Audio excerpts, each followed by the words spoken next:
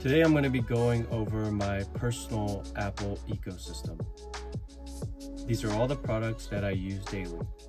Something that sold me on Apple early on was the fact that all my devices could work together seamlessly, accurately, and efficiently. Now don't get me wrong, the iPhone might not be the best phone, and maybe there's better wireless headphones out there, but altogether, I would venture to say, Apple has created the perfect system of products that work together simultaneously. Outside of a few products, which Apple just doesn't make, like a TV, thermostat, or car, I have everything Apple. Everything. If you guys want to watch a really good video on the Apple ecosystem, Marques Brownlee did a really good video a couple years ago called The Apple Ecosystem Explained, so I highly recommend that if you're curious. Also guys, the winner for the HomePod mini contest was announced, and I'll be sending that out to them. Congrats to the winner. Make sure to like and subscribe and turn on the notification bell to make sure you are updated when I do my next contest. So here it is guys, my perfect Apple ecosystem.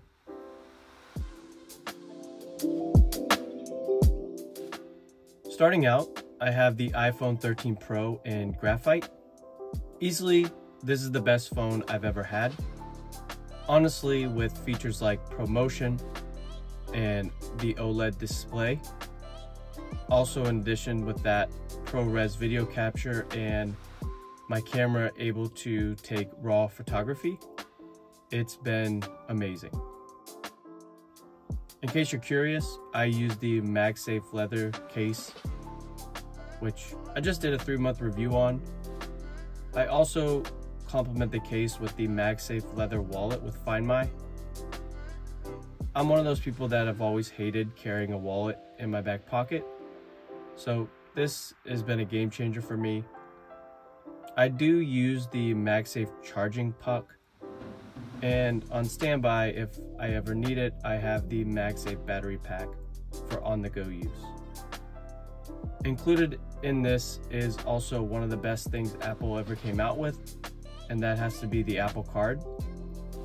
For me personally, it has been the best credit card I've used, and I love how it integrates perfectly with the Apple Wallet.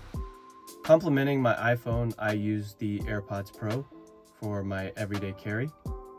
The only place I don't have these is when I'm in the shower. Outside of the iPhone, this is my favorite device. And because I use Apple so much, I do have an Apple Music subscription. Speaking of the everyday carry, I do have the Apple Watch Series 6 as well.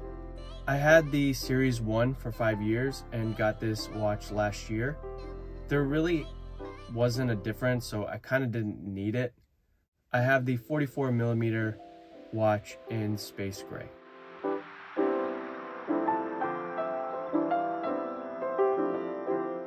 I currently have a MacBook Pro, and it came out in 2017, and to me it's perfect. I love the flexibility of a laptop. It's been a great computer and I've had no issues with it. And to complement my MacBook, I do use the AirPods Max quite a bit. These headphones produce such a high quality of sound. They've really helped me with editing videos, and now I have this sweet stand to hold them up. So I have them in space gray, and honestly, if you can go grab a pair of these, I highly recommend them. They also work great with the Apple TV. Speaking of the Apple TVs, let's get to my entertainment setup. So in my living room, I have the Apple TV 4K, and in my guest bedroom, I have the Apple TV HD. We don't have a TV in our room, and I really felt that I wanted my guests to have a nice experience if they ever stay the night or spend a couple days here. To complement the Apple TV 4K in my living room, I have the original HomePod in space gray. Seriously, this is one of the best devices, and shout out to my sister who gave me this for my birthday a couple years ago. It's still holding up really well, and along with the Apple TV, the movie experiences that I've had are increased so much because of the HomePod. And to complement my guest bedroom, there's the HomePod Mini that is connected to the TV as well. I also have two HomePod Minis in my bedroom. They're just on both of my nightstand and my wife's. I can use Siri for alarms, ask the weather, and place reminders on my tasks, as well as add meetings to my calendar, just by asking Siri.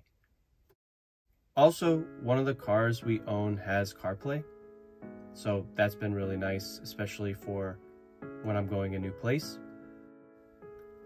Some other miscellaneous items are iCloud, and I have the 2 TB option currently. Another would be something I'm trying to do more, and that's buying books on the Books app. Reading on the iPhone 13 Pro is magical, and so yeah, it could be that I no longer buy paper books, but we'll see. And also, something I truly never buy is DVDs. My movie library is all from buying movies on iTunes, and I've been doing this for a while now, and I'm glad I did it, especially with trying to not have a lot of clutter. I also have an AirTag for my everyday carry. I probably have more than I need, but to me, this is the perfect ecosystem for me. This took years to develop, and I really love all the Apple products I have. I hope you enjoyed watching my perfect Apple ecosystem. Let me know in the comments what's your current ecosystem and what you plan to add to it in the future. As always, thank you guys so much for watching. God bless you, and I will see you on the next video.